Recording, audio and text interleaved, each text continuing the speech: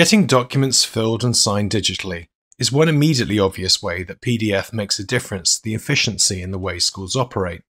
Acrobat is the go-to for getting important documents filled and signed, and in this example, a teacher is using a student declaration template to get students to fill in and declare that their work is their own. There are numerous ways to collect signatures with Acrobat, but this workflow looks at how Acrobat can intelligently prepare a form for you and make the sending and signing process incredibly effective. The teacher has prepared this document in a word processing application and then created a PDF. Using the Prepare Form function in the Tools menu, Acrobat will scan the PDF and locate where the obvious fields are for filling.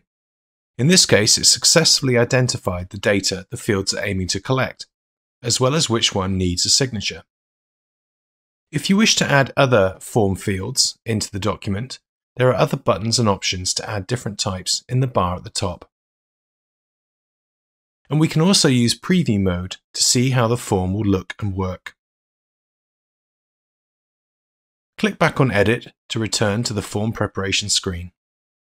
If you're happy with the way the fields are set out, you can click on the Adobe Sign button to move on to the next stage. Here you can add in the email address or the addresses of the people you wish to fill and sign your form, and then click on Specify where to sign. The bar along the top helpfully shows the progress your document is taking before it is finally sent.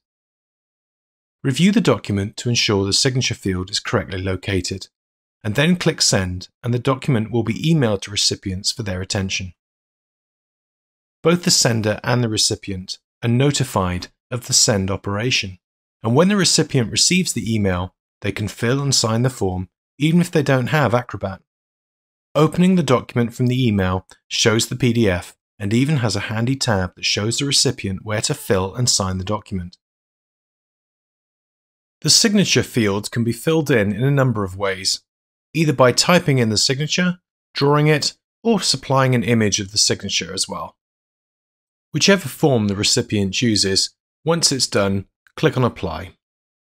When all fields are filled, the recipient clicks Click to Sign. On completion, both sender and recipient receive a further email to notify that it has been done. In this case, the teacher has received the completed PDF and can review it, and a copy can be saved to the teacher's own files. If there is more than one student returning the form, there are also options to save the file separately or as a collective.